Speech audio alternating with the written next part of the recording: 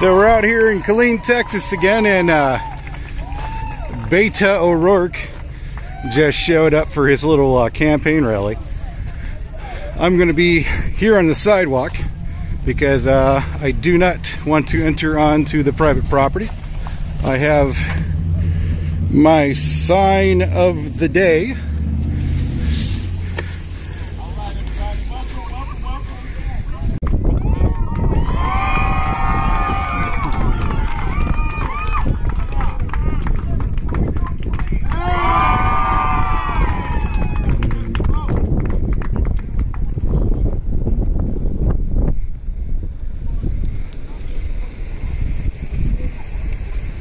Looks like Beto's wife, like my son.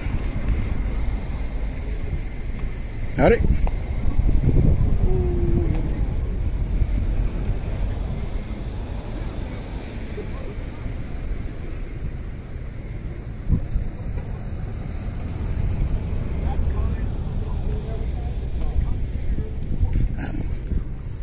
Tell him to speak up. I don't want to yell over him, so. I'd offer him my PA, but I think that'd be rude.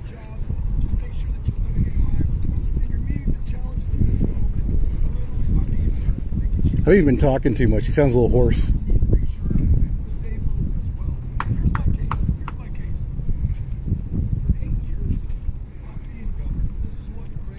You got a cough drop? That might help him. He's,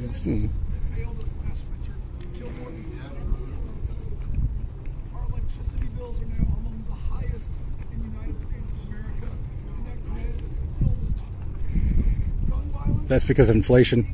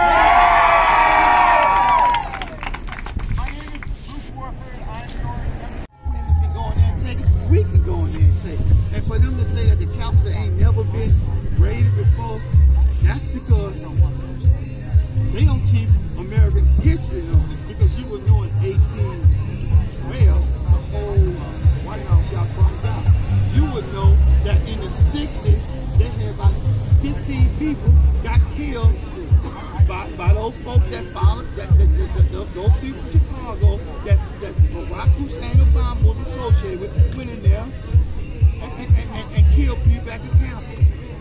So for them to tell a lie and say the Capitol has never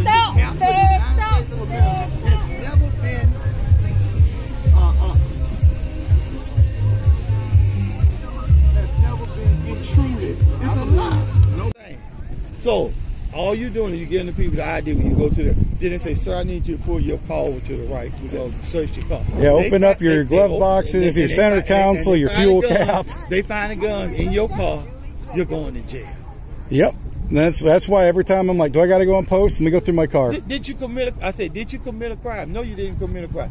You went to that gate, and the gate said if you go inside that gate, they have the right to search your car. And if you go in that gate with a gun in your car, then the MPs call the police and you get arrested. And it should be the same. And it's the same way it should be out here. And I'm pro gun guy, and I know that. I'll mess around Fort Hood. I'm just saying. I'm saying it should be the same thing here. If they pull you over and they find an AR-15 in your car. Go on, I'm listening to you. They find an AR-15 in your car.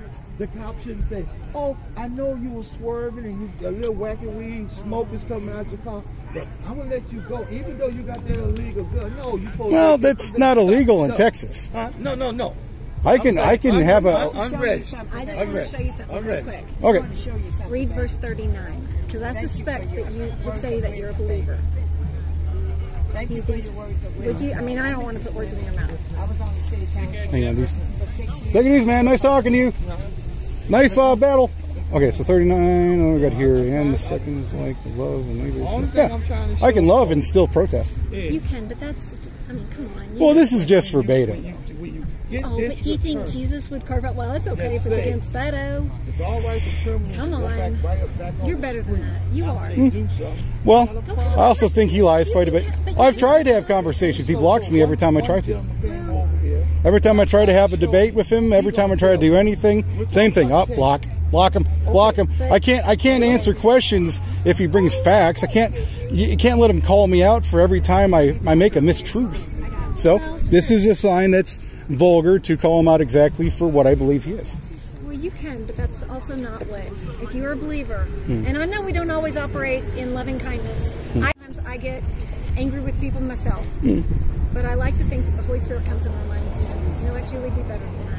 Yeah, well, and also reflect who Jesus is. That's also why I'm not yelling at him down or calling people. Well, I mean, other than the sign, but it's being rude to people, being polite or being unpolite, or like with you, I'm not going to be rude to you or call you names or be a belligerent person because that's not a polite thing to do. But you might have when I ran for Congress. No, actually, when you ran for Congress, I didn't. Okay, good.